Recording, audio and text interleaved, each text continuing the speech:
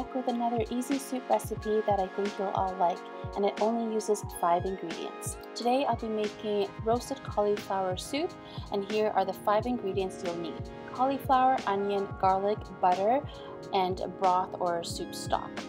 For equipment, you'll need a pot, a colander, a large bowl, a blender, and a baking sheet with parchment paper. First step is to preheat the oven at 425 degrees Fahrenheit. Cut the cauliflower and remove the stem. It doesn't matter how you cut the cauliflower since it'll be blended anyway. Don't throw out the cauliflower crumbs, place this in a bowl and transfer to a pot later. Next, place the flour crowns on the lined baking sheet. Oops, this baking sheet is too small. Hang on, I'm going to transfer this to a larger sheet. Okay, this is much better. Now we have more room to spread out the cauliflower crowns. Drizzle 2 to 3 tablespoonfuls of oil over the cauliflower. I'm just going to brush it a little bit to coat it more evenly. Now that the oven is preheated, we can put the cauliflower in.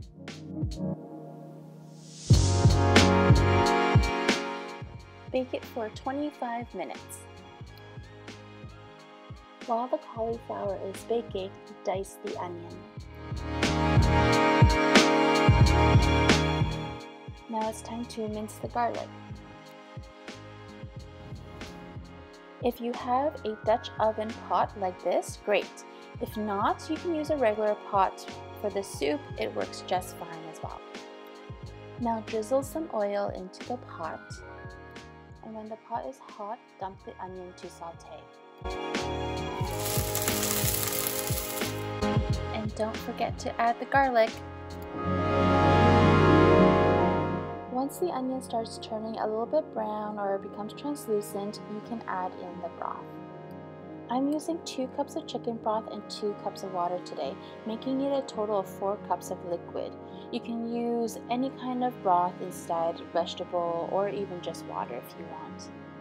Stir it a couple of times.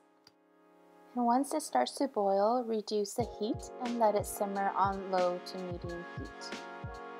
Your cauliflower should be ready to take out of the oven soon. Once your cauliflower is ready, take a few of the best looking smaller pieces of cauliflower and place it in a bowl. You will use these pieces as a garnish later.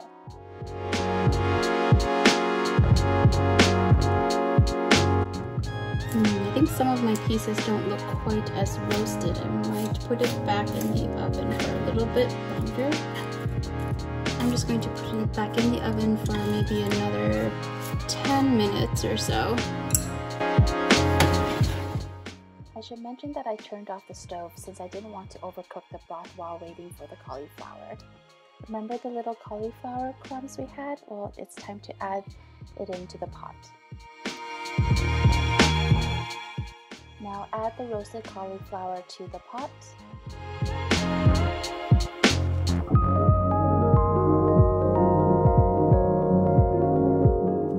Now turn the heat back up to a boil. And when you see it start to bubble like this, you can reduce the heat to a low medium level. And just let it simmer for 20 to 25 minutes.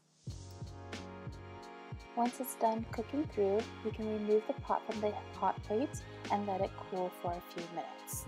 Let it cool for 5 to 10 minutes.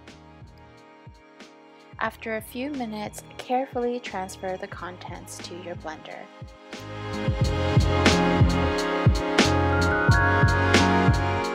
I like to cover the lid with a tea towel. This just helps to prevent any hot soup from splattering on you.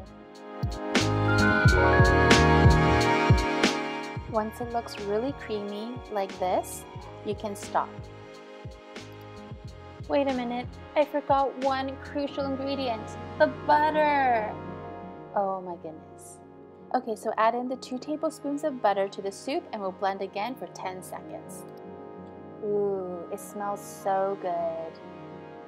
Just look at how creamy it is. Okay, once the soup is all blended, we can pour it back into our Dutch oven pot. So I'm just adding some black pepper to it. I think I'll just add a little bit of salt. And then just mix it, stir it.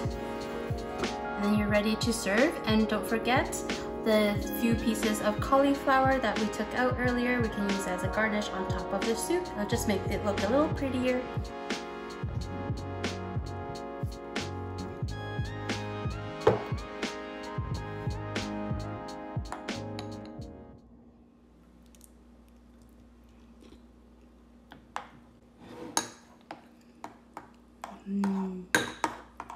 Pretty good, so creamy.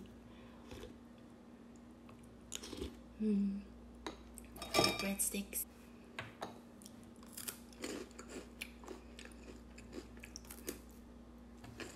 I forgot to ask the hubs if he wanted to join me.